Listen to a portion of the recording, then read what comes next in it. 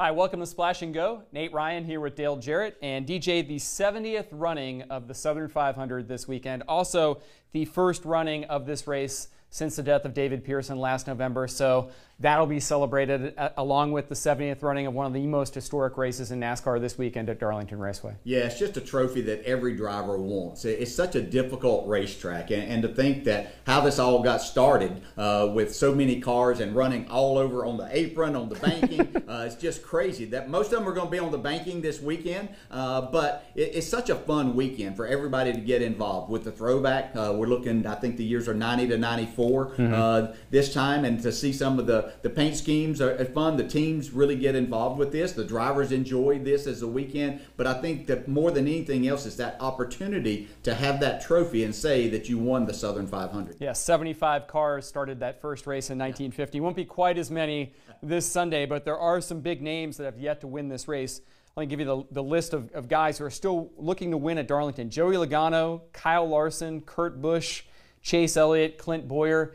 Anybody there maybe jump out at you and think that could be a guy this weekend breaks through? Yeah, you can add my name to that list too, and I'm not going to try. But I think you look at Kurt Busch. That's somebody that you look at and think about that, how close he came with everything, and I just look at that. He's a driver that's really, really good on these type of tracks. All right. David Pearson, we mentioned his name.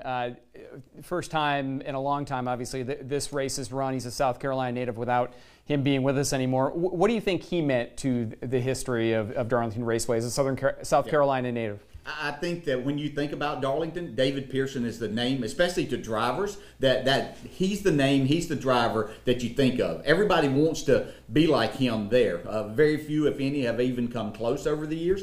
He just was a master of this racetrack. It was partly because of his style, partly because of the skills that he possessed, that others didn't have that ability to do that. He won with the best car, and he won many races not having the best car. He was just so good. So I think it's, we hate that he's not going to be there and be a part of this 70th year and running of the Southern 500, but I think Ricky and Larry and Eddie, his sons, are going to be there as a part of all of this. And every time that I ever thought about going there, I tried to think about, what did David Pearson do in this situation? How did he do it? And that was always in the back of my mind. Yeah, and certainly this weekend will be a celebration of not just him, but of the history of NASCAR. There'll be a lot of Hall of Famers there. The Labonte brothers will be there.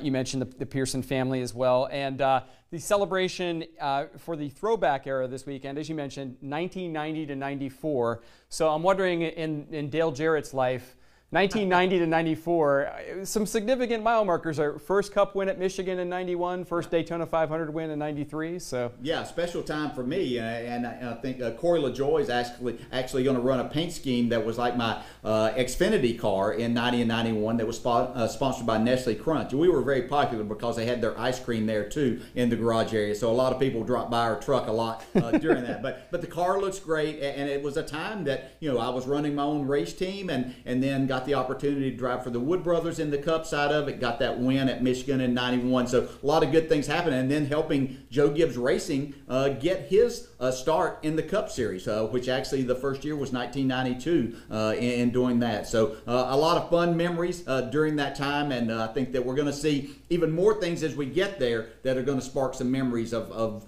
paint schemes and drivers that we haven't even thought about. Well, there's also uniforms or maybe costumes. I know that you and Kyle Petty and Chris Devoto, of course, were always dressed up in that garb, whether it was the Miami Vice style of the 80s. Yes. Do you know yet what you'll be wearing for the 90 to 94 era? No, I do not. It's a surprise, and sometimes that's a little dangerous in leaving those surprises to other people's hands in our wardrobe department. But it's always fun and entertaining, and I think that we look forward to it as much as everybody else does in getting involved, and especially in getting to a time that's a lot closer to what some of these drivers, even though they're very young, might remember a little bit about what was happening in the early 90s. All right, well, a lot to tune in and watch for this weekend, including what DJ will be wearing with Krista and Kyle on NASCAR America.